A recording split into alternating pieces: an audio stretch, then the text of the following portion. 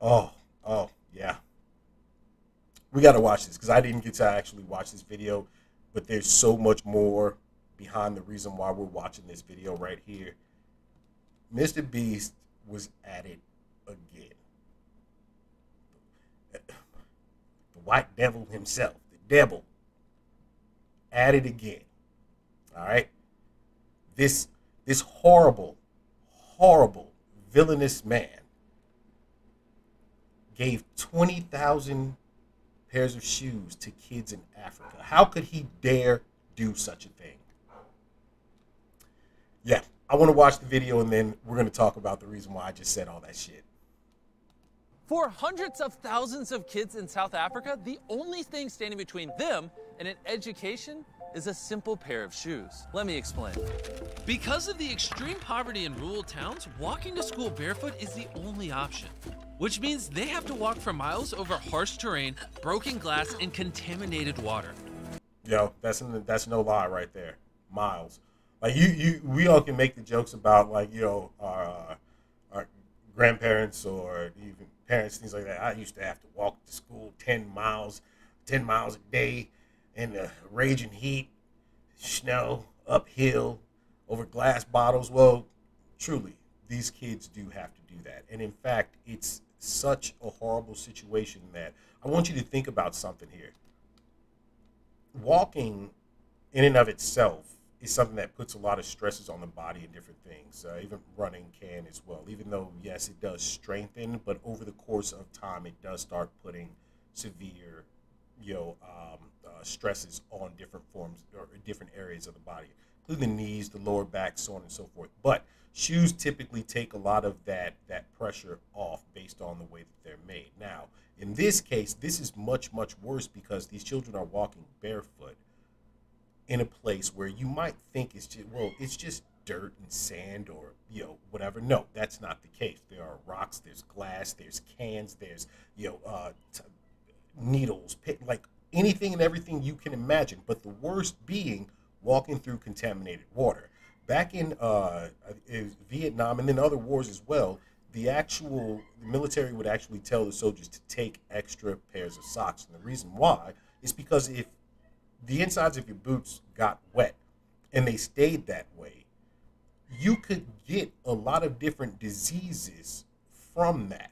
So you always wanted to have clean socks, clean shoes, dry shoes, stuff like that. So now we're talking about children who are trying to simply go to school and can't make it to school because of the fact that they're walking barefoot miles to actually get there.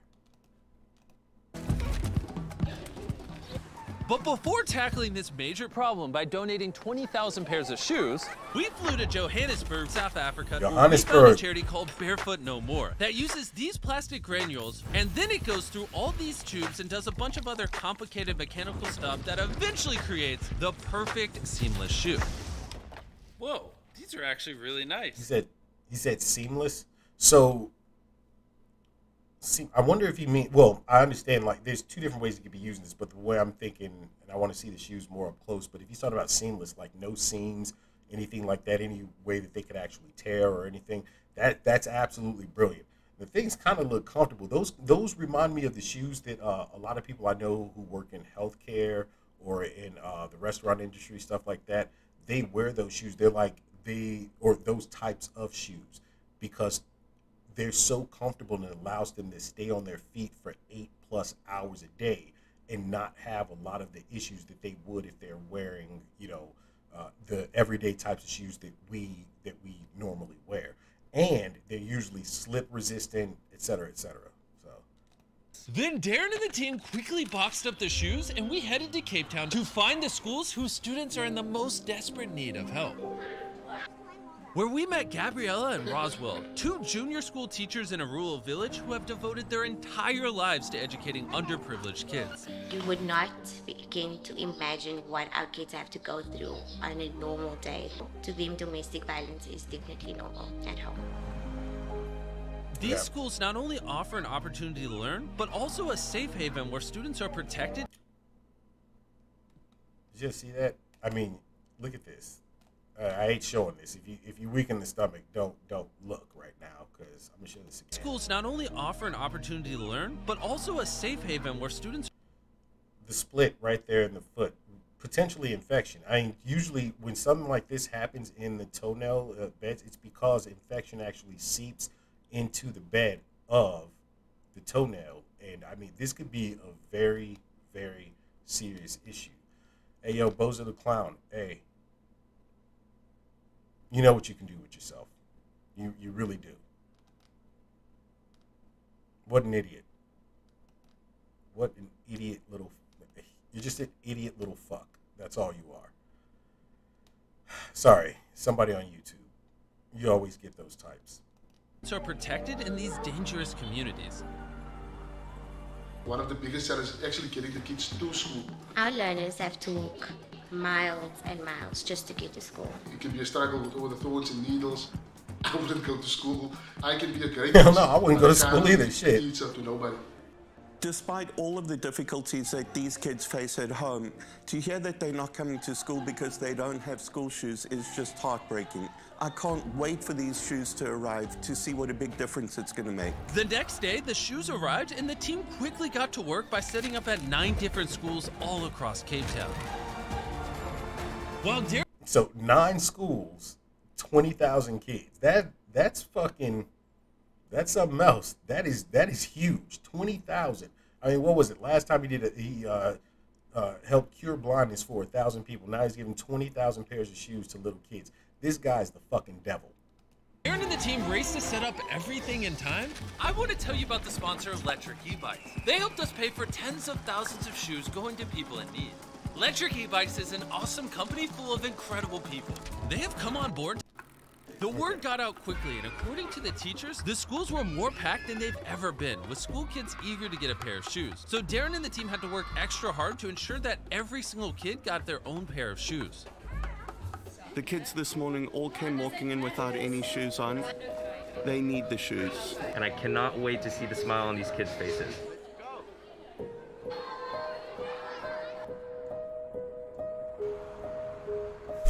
Yo. Do you know how crazy that is? I mean, think about it. Was there any point in time in your life that you did not have the ability to have a pair of shoes? Usually, like, a new school year comes around, your parents are like, all right, we got to get you a new pair of shoes, maybe 2 pairs of shoes, different stuff like that. This is something that we on a day-to-day basis take absolutely for granted, but don't realize that in other countries, it's something that, hey, can't afford them. Just can't have them. That's just it. You struck. It came down to the wire, but we were able to reach our goal. Oh, that's to witness these kids smile like that. That shit is great. Of shoes was really emotional, and again, a realization of First the basic pair needs that most of us take for granted. Yep. For most people, this is very hard to understand. For using something as simple as a pair of school shoes to change my learners' lives for the better. And just to see a smile for a pair of shoes. You would think they got a brand new PlayStation 5 or Xbox or something. It makes your heart pound. Yo, it's a blessing. It's something I'll never forget, and it's one of the best days of my life. Please, philanthropy, what you have done here at my school is absolutely amazing.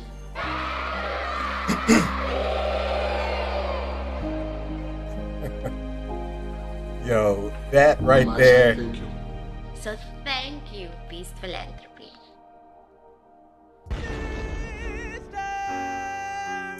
All right. That's good. Here's the dark side of it, though. Once again, after making a video like this, people have decided to go ahead and hit Twitter by droves, say all the ridiculous shit that, you know, people on Twitter say. Mr. Beast is a devil. He's trash. He's a horrible human being for helping these individuals out. In fact, let's go ahead and take a quick look at some of the stuff that people said on Twitter about this video. Now, this first one, I looked at this and I'm like, wait a minute. Come on. This man's got to be, I don't know, something's wrong here. Okay, but wouldn't it be better for them to continue not wearing shoes? Our indigenous in Australia have much better time trekking the land barefoot and other struggles because of always wearing shoes. I hate shoes myself and never wear them. Stops us from exchanging energies. Listen, you can take this energy transfer with Gaia, Mother Earth, whatever you want to call it, and shove it straight up you know. Yeah, go ahead. Just take it all right up there in the culo. Because look, fam, the bottom line to it is these kids are not just trekking through sand and dirt and things like that. It's glass all over the place. Broken bottles, needles and everything else that I said. Plus, there are actual flies and different insects and things that are flesh-eating insects that burrow into these children's feet. And it causes life-threatening issues. The stagnant water that sits in some places in Africa that they're trekking through alone, have one cut if you want to. Next thing you know, they've got some disease that's absolutely incurable because they don't have means, like the actual financial means or access to the medication that's necessary in order to help save their lives. This type of comment right here is absolutely asinine. You should have actually taken the time to look at the video for what it was. A young man who was trying to actually help in a way that others don't think about helping. And it goes even farther, where there's so much different crap here on Twitter where they are literally dunking on Mr. Beast for doing this. In fact, another one here, this one was asinine. He could have done a bit more. Shoes aren't worth much. Well, to a child who's never had shoes a day in their life, shoes are worth everything, especially if it allows them to walk to school to get an education that will potentially better their lives and pull them out of the situation that they're currently in. People like to have this whole thought process or insight to say that someone should have been doing something more than what it is that they did, when in fact, what have you actually taken the time to do in order to better someone else's lives or the world at large? The problem with all of these Twitter trolls, they're the same individuals who go off and say things like, oh, why do these billionaires have all this money and they're not doing anything to save others? They're just taking all the money for themselves. All this capitalism is a fucking horrible thing.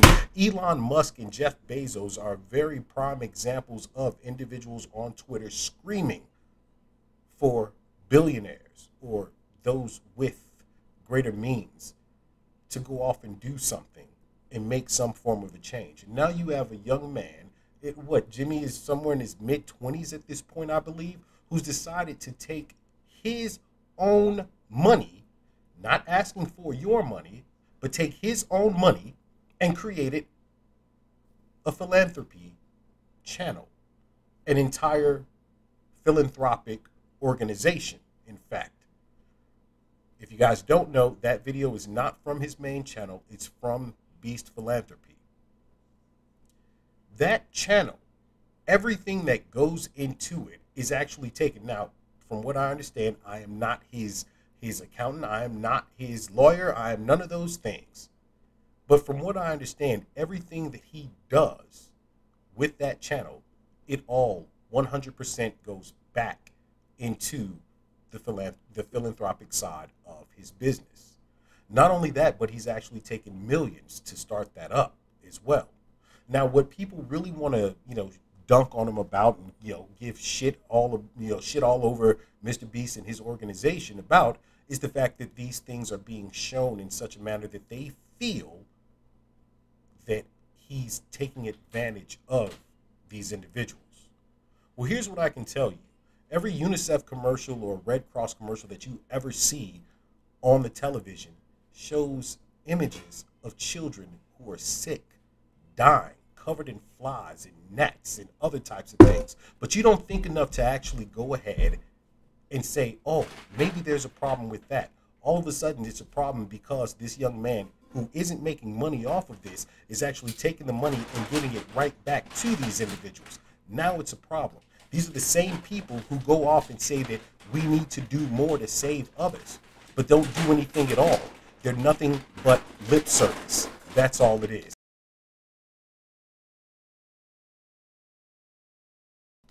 I'm going to eat ice cream if you want to run. Yeah, we're going to in a minute.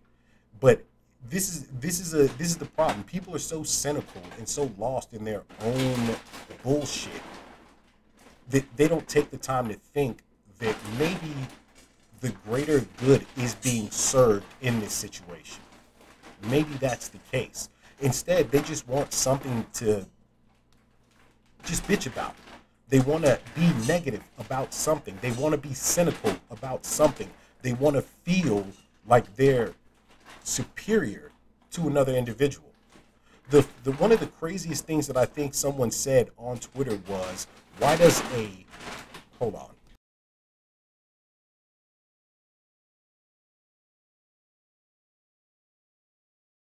Why does a white Western man have to come in and play savior to these kids in South Africa? Well, how about we go ahead and take a look at the larger picture here. What has the South African government done for these children in order to resolve this issue? Seemingly nothing. That's a fact. What have these other organizations, such as UNICEF and the Red Cross and things of that nature, what have they done in order to help these children in this very, very simple manner? Nothing. And if you take a look at these organizations, they actually take 80% of the donations that come into them, and it goes towards administrative fees. So only 20% of the actual money that you are donating to these groups, if you even take the time to do so, is even going towards helping anyone. How could it be possible that you want to say that it's negative for a young man to take 100% of the profits that he's making from a channel, which may make hundreds of thousands or millions? How can you say there's anything wrong with him taking 100% of that and putting it towards the greater good? If you do that, you're pretty much a trash individual. That's all there is to it. And that's just a fact. So yeah, you guys can go ahead and let me know what you think on that. Leave it in the comments or go ahead right now and chat. Let me know what you think on that situation. All I have to say is I see nothing wrong with it because companies do this all the time. Organizations, larger organizations than his, do this all the time. And it's not something that's new. It's something they've been doing for years. It's so awful to see those kids smile after getting their first pair of shoes. Oh my God, how horrible is Mr. Beast? Yeah, that's all I got to say on that.